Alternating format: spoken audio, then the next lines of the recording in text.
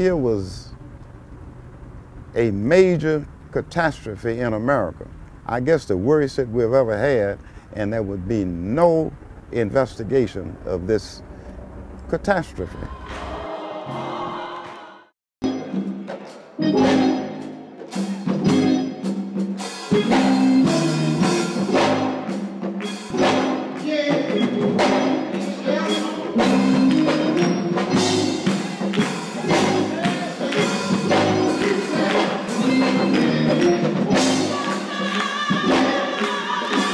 This is not an ordinary election. People around this country understand that Cynthia stood up and stood out for them. And that's why they're sending all this money. They're sending $10, $15, $20, $100, $500, $1,000. They're sending money in here that we've never received before like this. And the reason for it is that people around the country understand. They understand what the Bush administration is doing. They understand what Ashcroft is doing. They understand what civil liberties are, and that we're losing civil liberties, and that the police can come and arrest you without a warrant. They can hold you. And I mean, people in America are not the dumbest folks in the world. They understand what this country is, and they understand where it was, and they understand where it's going now. And where it's going now is dangerous. Ashcroft is the most dangerous person in this country. Though it might not be in my backyard, if I don't take care, sooner or later it will be. So we can't isolate incidences and say, well, it's not about me, it doesn't affect me, as long as me and my house is saved and I'm not worrying about other people, because that's foolish. We can't close our eyes, shut our ears, and shut our mouth as they're trying to get Congresswoman to do. So she has to be willing to take a risk, and she's a risk taker. She says what she has to say, and she doesn't sugarcoat it. And I think that we need a lot more politicians who are willing, who have the courage to just tell the story exactly the way they see it. When things that are important to me, and that are important to my family who live in rural Georgia are affected, then those are the kinds of issues that I try to watch. I like the fact that she's, if I could use another civil rights fighter's phrase, unbossed and unbought. And I'm doing this because I believe very strongly in what Congresswoman McKinney has been doing.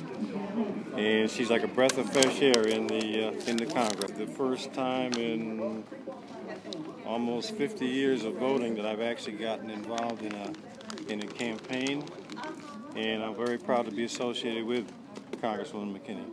I like her inquisitive open-mindedness on the Middle East, and I'm finding that endorsements by groups that I've supported over the years, like National Abortion Rights Action League and the League of Conservation Voters and Sierra Club, who I see coming in and calling in here, I find that she is very much in support of issues that I have supported for years and years. I like her outspokenness. She's a very honest person, very strong personality, which I like, and she gets things done with that strong personality. In order for us to have a strong county, a great nation, we have to prepare children. And in that area, she's been very active, bringing federal monies for Head Start and those programs that we need in this county. When you say leave no child behind, and you're willing to give vouchers to erode the public school system, then you're going to leave a lot of children behind. Whenever I called on the Congresswoman, she came out and personally spoke to individual students. She spoke to small and large groups of students. She was just there for us. Whatever information that she receives in Congress, she brings it back to the community. Whether it's something that most people like or dislike, it's information that the voters need to know about and be informed on. Well, I like Cynthia McKinney. I like what she stands for. Because I feel like she have done a good job for her community. Because people come out overwhelming to vote for Congresswoman Cynthia McKinney, so people come asking to get on your ticket, and she works very hard to make sure those who are willing to serve our community, she helps them to get in through the door. She's always very instrumental and helping us to move forward and taking more advantage of this political process. She doesn't fight for corporations. She doesn't fight for corporations. They have enough people in Congress. They got 534 people to fight for corporations. She fights for the people. Her concern for the elderly, her concern for honesty in government, which is sorely lacking, as we can see, and just the fact that she's there as a watchdog over some of the things that are going on in Congress today is worth my time being here. Anybody with a brown skin will be under investigation from here on in until we put the Bush administration out of office.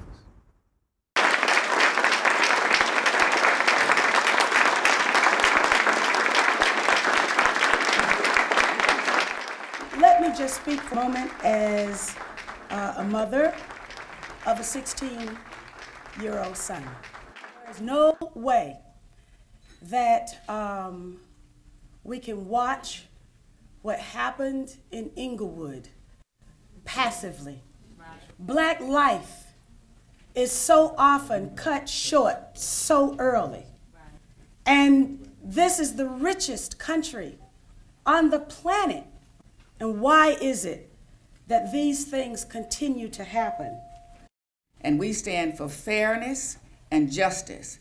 And we face every day an Attorney General in the Justice Department who is doing just the opposite. The perception seems to be that the Black Caucus is largely ineffective. Why is that? I mean, that you don't get things done. That's interesting. It is a daily battle. It's a battle that don't get covered by the media. No matter how many press conferences we have, no matter how many releases we have, we rarely see it anywhere but the weekly African American print throughout the country. Our theme is no permanent enemies, no permanent friends, just permanent interest. As journalists, I would like you to know that these documents exist, and I would hope that you would write about them and write about the history of COINTELPRO. This information became declassified in 1999. Discusses the assassination of Dr. Martin Luther King Jr. This is 3 years before Dr. King was actually killed. Somewhere in the Negro movement at the top, there must be a Negro leader who is, quote, clean, who could step into the vacuum and chaos once Dr. King has been eliminated from the scene. Somehow or other, Martin Luther King must be removed from the leadership of the Negro movement. That is here in this document. I would like for you to put in your search engines Operation Lantern Spike. Please consider that in light of what is happening today with the legislation that has already passed, the USA Patriot Act, and in light of Homeland Security legislation, which is about to be passed. One thing I can tell you for certain, Cynthia McKinney does her homework. When she says something, if she's quoted correctly, she can back it up. That's right. Because she does her homework. She's one of the brightest members. I am so happy to be here today so that we can provide you with the real information so that you can report it to the people, to the community. And yes, I am a fighter. I am a fighter for freedom. I am a fighter for justice. And I am a fighter for dignity. And I will not stop fighting for those things. At the same time, the people who elected me did not send me to Washington, D.C. to blend into the woodworks. Our community is in need of representation, and I intend to do just that. Thank you very much. All right. We strongly stand with her. We strongly endorse her. It's clear to me that the Republicans are making a false play to try to get Jewish support, which is unfortunate because some of the most anti-Semitic statements and attitudes that I've experienced has come from that end of the spectrum. I have to admit that I I didn't respect politics and government too much in that I thought all of them were crooks. Now I know at least we have one that is not. But we do have the same forces that are saying that here's a woman we've got to put out of office. We can't leave her in office as a maverick. We got to put her out. And so a woman, though, has to enter the conversation and not be afraid that what she says will be criticized by men, criticized by the media, and criticized or make her family to feel ashamed. Because if women can't have a part of the conversation, our whole world will suffer. What I think her detractors fear is they just don't want an independent-minded, outspoken, strong black woman to be in Congress. She speaks her mind. She doesn't do what others may want her to do unless she feels like it's the right thing to do. And that's what frightens her enemies. I've heard her making a stand and wanting to look into what was the true cause of, did we have information? So that right there says in itself that she wants to go above and beyond and get to the bottom problems that may exist in even government, you know, taking that challenge and that stand to say, well, here, we're a voice for the people, and we want to stand up, and let's find out. Nobody said anything. The Bush administration didn't say anything. Nobody in Congress said anything. So she was frustrated. So she says, why don't we have an investigation? What caused 9/11? What preceded 9/11? And I don't want people to forget that Cynthia McKinney was reporting the work that she does. She's on the International Relations Committee, and she was reporting from the committee the things that she saw happening. Cynthia McKinney has also been in Congress for a decade. We know the Republican Party wouldn't have said anything, but the Democratic Party didn't say anything. I mean, the Democratic Party is an opposition party. And when a party that's in power makes a mistake, you're the opposition. You're supposed to take advantage of a mistake made by the incumbent party. Look at what they did to Clinton for nothing. But they made it a major issue and spent $5 or $6 million investigating Clinton for sex. Now here was a major catastrophe in America. I guess the worst that we've ever had, and there would be no investigation of this catastrophe. And she said, who will benefit from a war? And she started to enumerate the corporations that were associated with Cheney and George Bush. Her being outspoken, her being not afraid to speak, brought these things to light earlier than would have if they would have been brought to light at all. But yes, even a lot of people in labor still supported her, but sort of cringed at first until she was vindicated. Labor is giving her full support. Yeah, she's a labor candidate. She's a labor congresswoman. We keep score sheets on all of the voting records of all of the people in Congress and the Senate. And she has, ever since she's been in the Congress, she has voted 100% with us on every issue. Now, you don't get very many representatives up in Washington that vote for labor all the time. I mean, we consider people that vote 60, 70% as being friends of labor, but she's 100%. So that's why it's real important for us to keep her, labor people, to keep her in Congress. And I think that a lot of labor, white and black, realize that and support her because of that one fact. My daughter.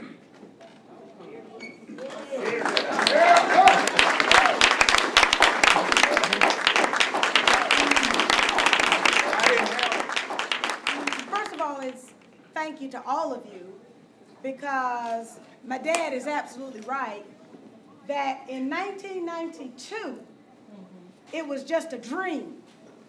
Go to Washington and represent the people, not the special interests, not the corporations, to represent the people.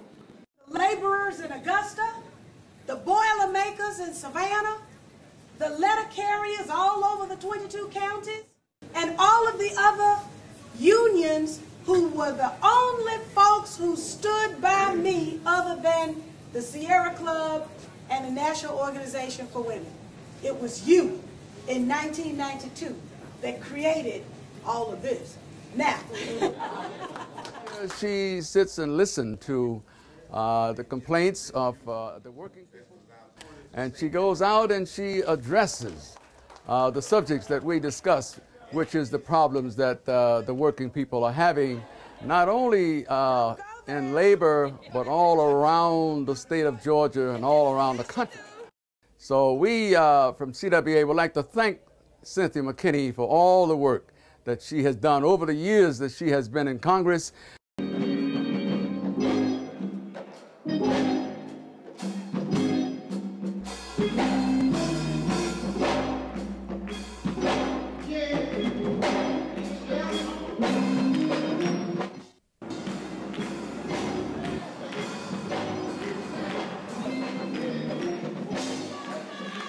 She don't need an introduction, you already know her. She's been championing our cause in Washington for the United States a number of years. And amen. But we are the recipients of her labors in Washington, and we want her to continue to be our champion for us in Washington.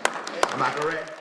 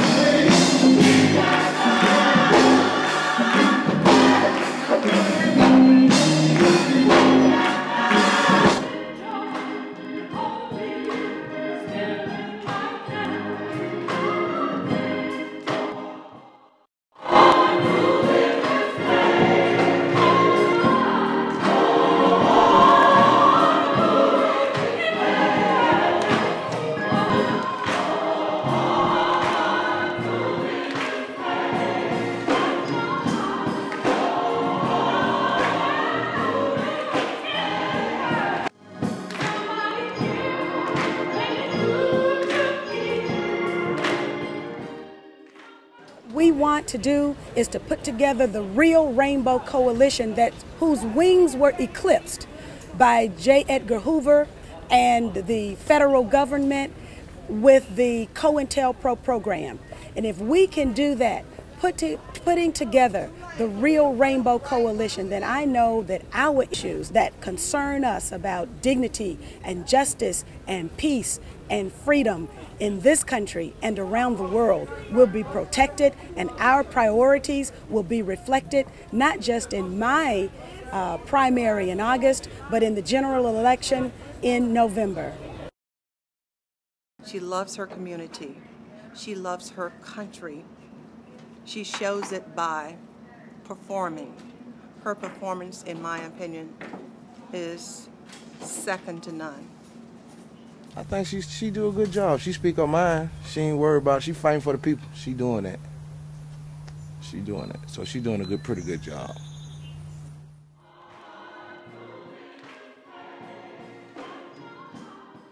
Cynthia didn't support Congresswoman Barbara Lee in her opposition to Bush's war in Afghanistan. Cynthia took my advice, and I told her to vote for it. And the reason I told her was that she and I have been outcasts for years.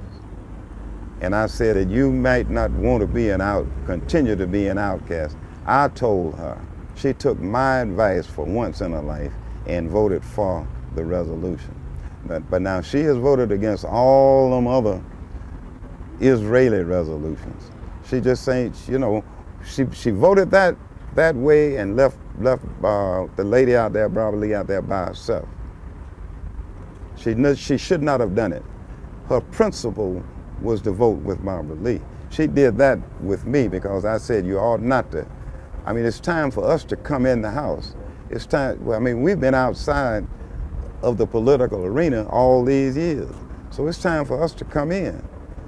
And I was wrong. I had no idea that I was so wrong. I'm gonna vote for her, and I want the community to vote for her because she's for the right thing. She speaks for the right thing, so I think she's the one that we should have in office.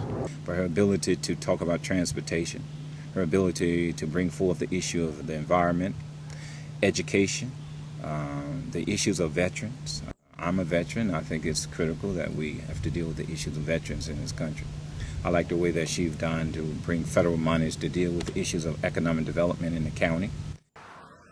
Citizens who are on retirement have lost so much of their income because of the shenanigans going on by corporate America. And that really sickens me. Something needs to be done about it. And I'm sure that when Congresswoman McKinney is reelected, I think that she will take the lead in trying to address some of these issues. The way it's going now is dangerous.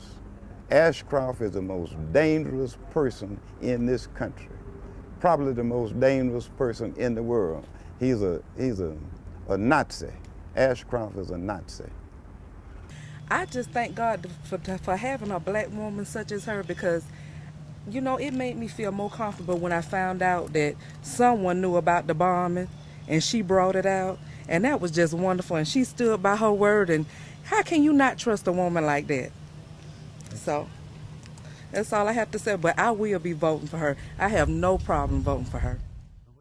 You know, I just want to be a part of something that's for a good cause. And I can look back and say, well, I was a part of that to my kids and show them how to grow up and have some dignity and, you know, respect about the community and about themselves.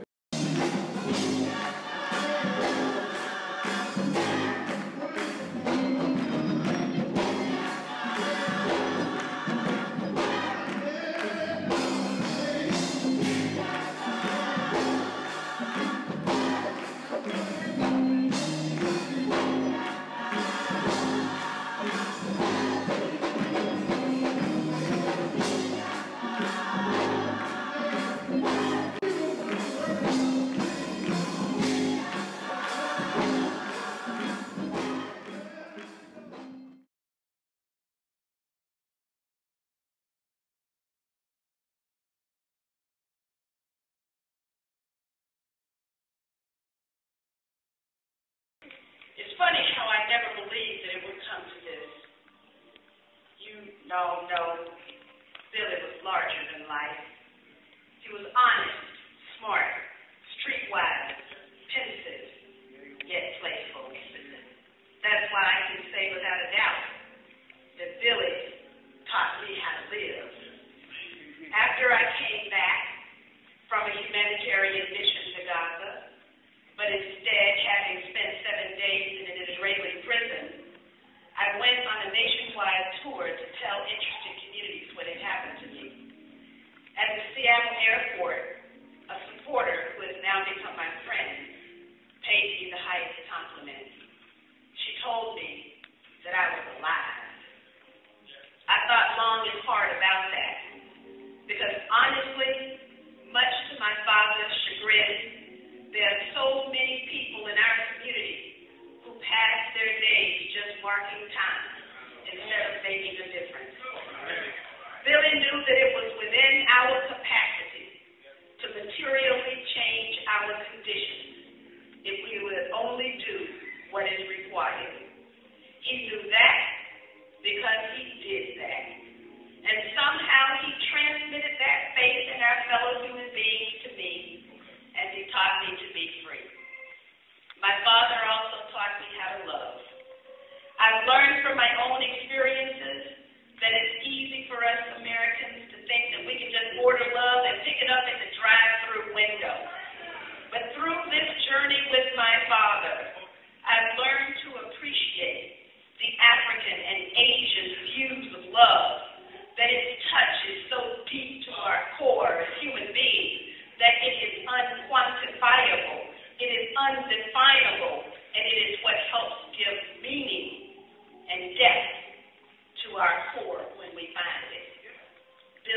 taught me love on two levels. He taught me the kind of love that would risk his job to challenge police brutality, that would challenge racism and discrimination, that would give away my Christmas gift of an Etch-a-Sketch the day after Christmas to a needy child in Bowen Homes. And so I learned to love my community because every action in my father's being showed me how to do that. I learned to love humanity because I saw my father grow in his own attitudes and admit that he was wrong about gays and apologize to them in 1996 when he saw their dedication to me after I was forced into a bruising legal battle just to remain in Congress. And it was only the white gay community in Atlanta that would cross the racial Maginot Line that is Candler Road out in Decatur and come into my campaign headquarters and fold letters and stuff envelopes and answer phones and do whatever was necessary to help me win re-election in a vastly redrawn district. And I did win in a hotly contested race. My father loved people. He sacrificed too much in the way of personal wants, and his family sacrificed too, because his focus wasn't only on us, it was on his beloved community too. But he has been unfairly smeared by special interests in this town who want to preserve their interests at the expense of yours. And my father was not about to sacrifice your interests. In my father, you had a protector, and I know you all know that. And so when the American Israel Public Affairs Committee and other aspects of the pro-Israel lobby in this country, including their supporters right here in Georgia, targeted me for defeat, my father came to my rescue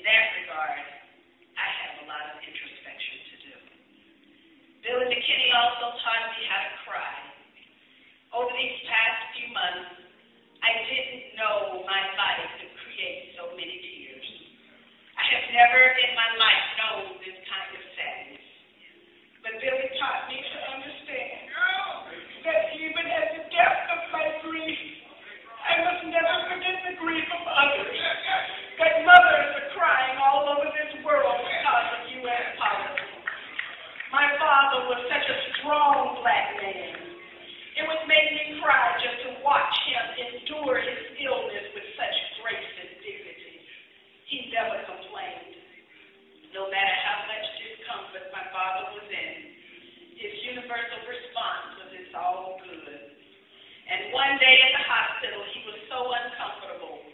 He was really uncomfortable.